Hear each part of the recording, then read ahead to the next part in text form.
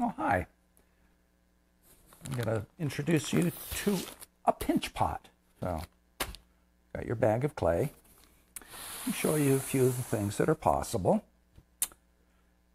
A very simple one, just a simple form, round. This I made a little bit thicker and carved in it and added feet to it. This has no foot. This is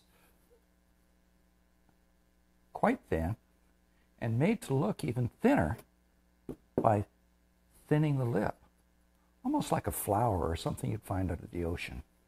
One of the things about pinch pots is you're making them by hand, so as far as symmetry, getting it absolutely perfect, forget about it. It's possible to do, but it takes a lot of time. So what I want you to do is think organic. Think nature. It can be a closed form. It can come in on itself. There are different kinds of lips you can add. You can add things to the top. Different kinds of feet. These are a couple different ones. They don't have to be big. Here's a small one that I made the basic form and then let the outside dry a bit. And when the outside dried, I pushed it out from the inside, and by pushing it out, it stretched and cracked the surface. And this glaze changes color depending on how thick it is. So where it's thicker, it gets a different color. And I added feet to really make it more interesting, kind of more formal thing. These are all round. They don't have to be round. This one's oval.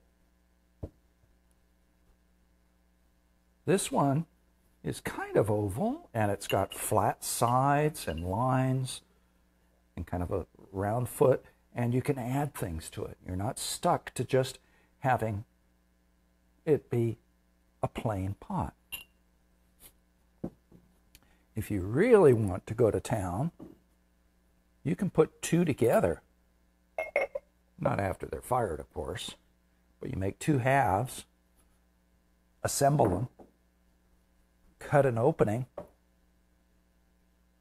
and then you can have a teapot. So here's a little teapot that I made almost like a clamshell. So it's like this, two pieces like this. I paddled the bottom. I assembled it, of course. I scratched and squished and blended the two pieces together. And then when it was firm, I cut this opening,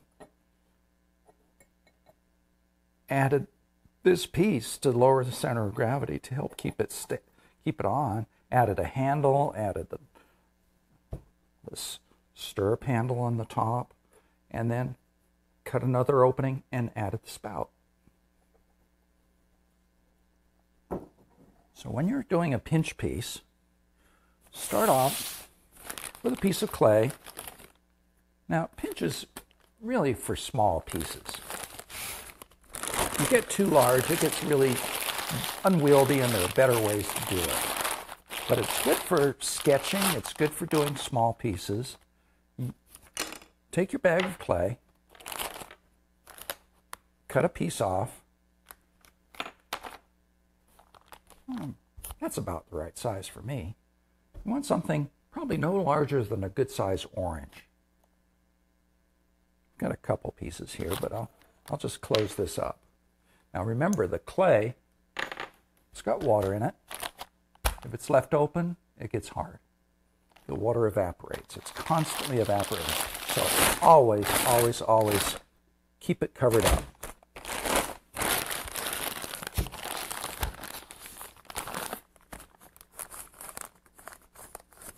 So I've got a little lump of clay. What you want to do is get it round. Now it's kind of like making a snowball.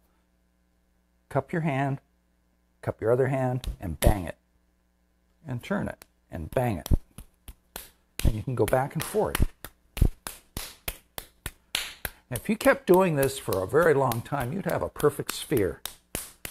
don't do that, because remember the water's in there, it evaporates, and the heat of your hand will help it evaporate too.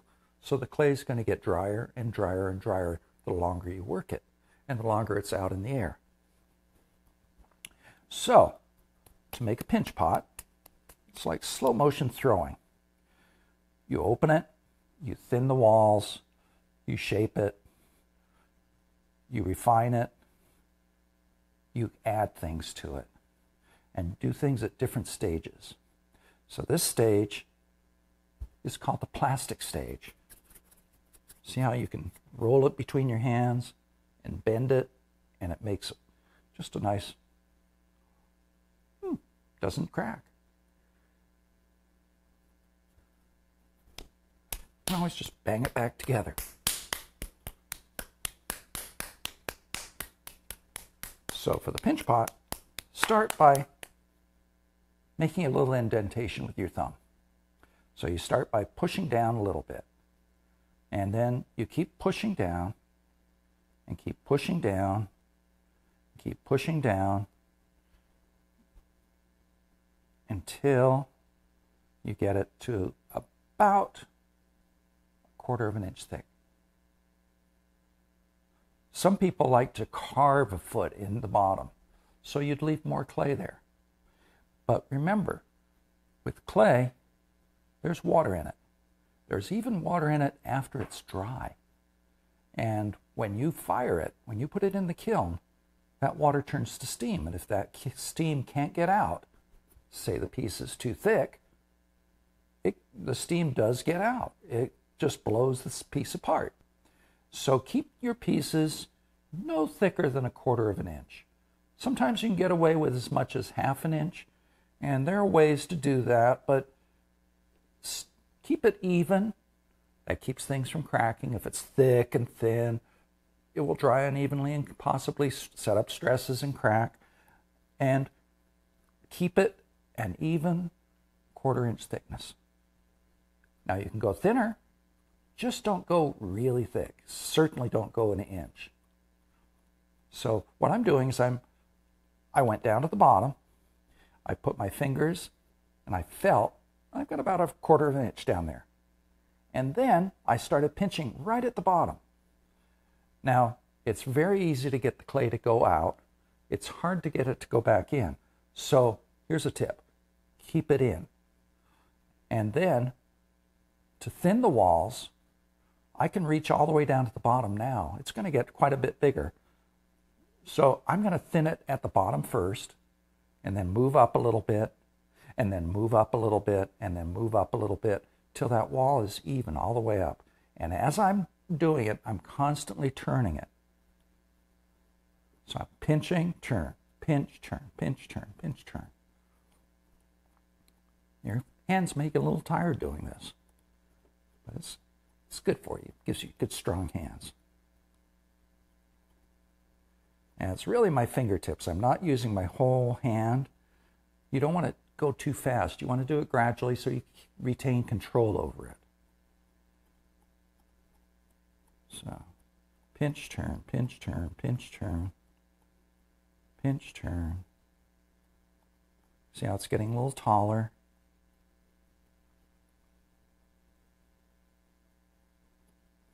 Just turning it and pinching it.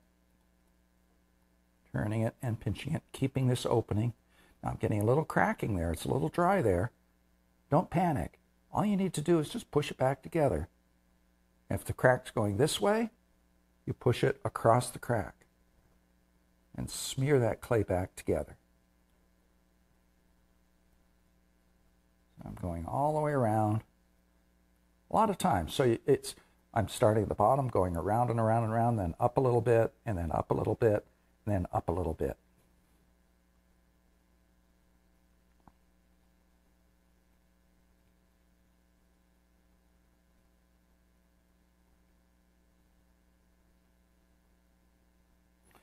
You decide what you want to do. You may want to have an open form like this. So once you have the wall the right thickness, then you can start stretching it out.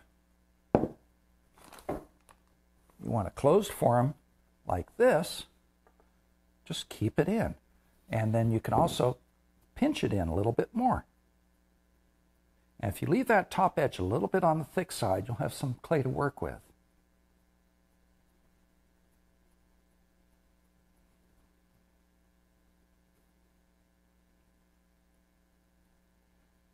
Just going around and trying to develop a form. Now, once you have the walls an even thickness, you can thin it out even more by stretching it out. Put it in the palm of your hand and push it out into your other hand with your fingertip.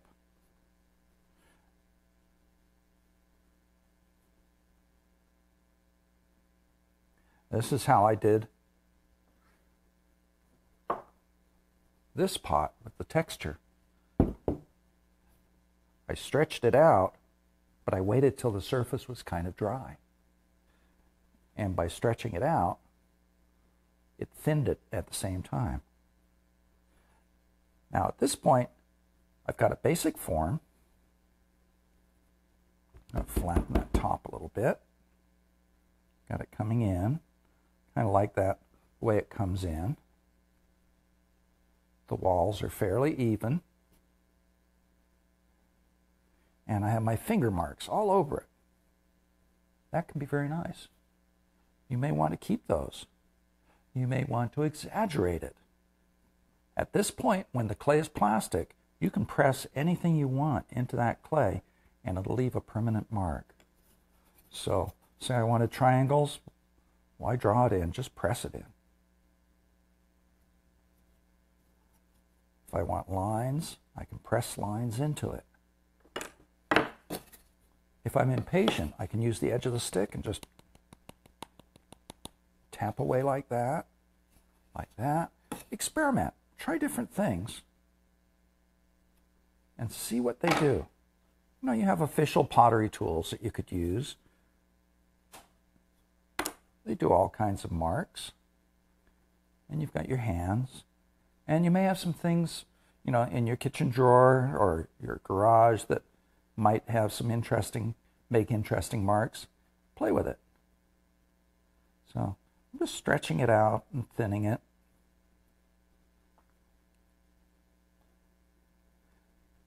At this stage, you can paddle it. Clay likes to be beat up. It likes to be hit because it compresses the clay particles, which helps keep it from cracking. So I can come around and paddle it. I want a flat bottom. Just paddle the bottom. Now you'll find it may get kind of floppy. If it does, put it aside, leave it alone, let it firm up. When it firms up, keep working. It'll hold its shape after a little while. Now, say you don't want all those marks. Take your metal rib and bend it and scrape it. It's almost like buttering it.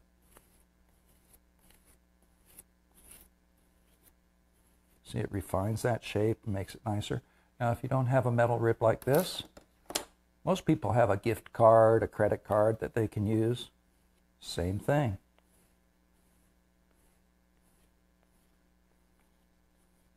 Now, when you're making pots, think about the inside. The inside of the form decides what the outside's going to look like. So,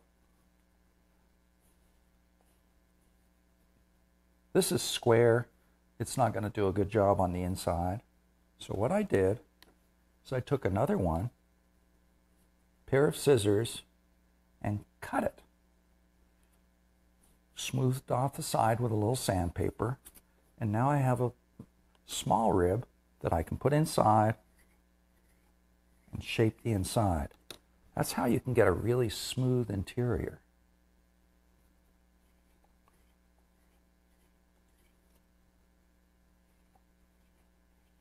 You may notice I'm not using any water. You don't need it. If you use water, too much water, the clay starts absorbing. It's almost like a really dense sponge. So you start adding water, it'll get softer.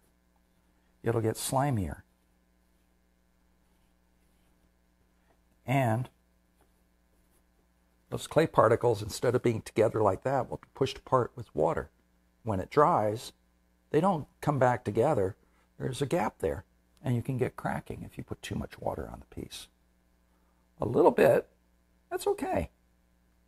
So you take a little bit of water, put it on there, and then go over it with the rib. That's if you want a really smooth surface. Now look what happened. I have almost liquid clay. This is called slip. This is what you're going to be using to join pieces together with. What you don't want to do is take your sponge and water and sponge and sponge and sponge and sponge. Because this clay isn't just clay. It's got other materials in it. It's got this material called grog, which is fired clay. And they're like little rocks. They help the clay dry evenly. They help it keep from cracking. And if you sponge away, what's going to happen is you're going to sponge away the clay. See, there's the slip, there's the clay. And you'll end up with a rough surface. To fix that, just go over it with your rib.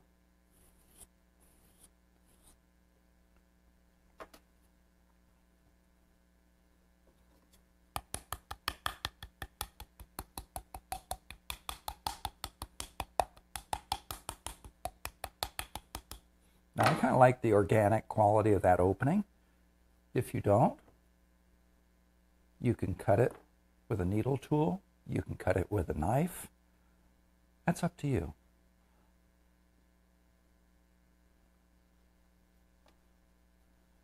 So I'm going to let this sit, and then I'll add feet to it and maybe do some carving on this particular one.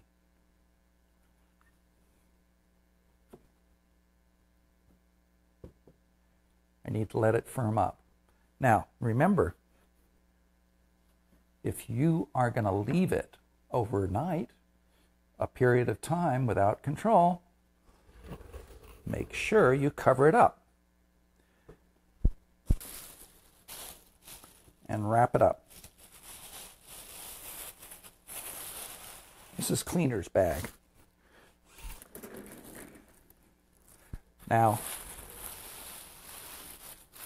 if you want it to dry some, put it on a board that doesn't have any finish on it, and then wrap it up. The board's going to suck the water out of the piece, but it's going to dry evenly, and it'll be hard, leather hard, so you can add feet, carve on it. You just won't be able to change the shape. It won't be plastic anymore. It's going to go to that leather hard stage. So leave that alone, come back to it, and I'll give you another video on the finishing of these. Thank you.